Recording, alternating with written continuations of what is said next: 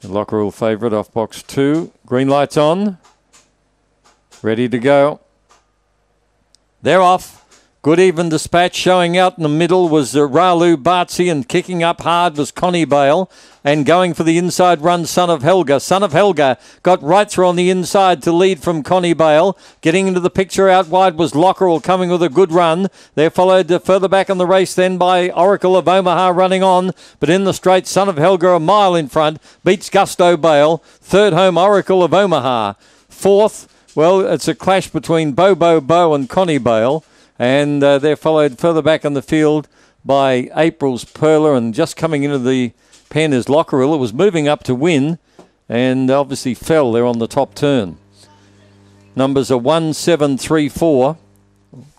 Really showed some purpose down the back. Son of Helga drove hard and took the lead. Second to 7, Gusto Bale.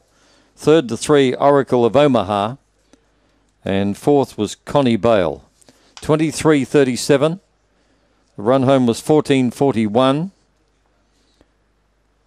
The winner, Son of Helga, has made it 2 in a row. A black dog by Dinah Lachlan from Helga. Raced by Richard Bowman. That's a double for Kevin Bewley. 2 1/4 by 4. 8.96 the first split. And the run home 14.41. Second to 7, Gusto Bale, starting to get back into form again. Third to 3, Oracle of Omaha, and fourth, Connie Bale. We'll have to have a look and see what happened to Lockerell.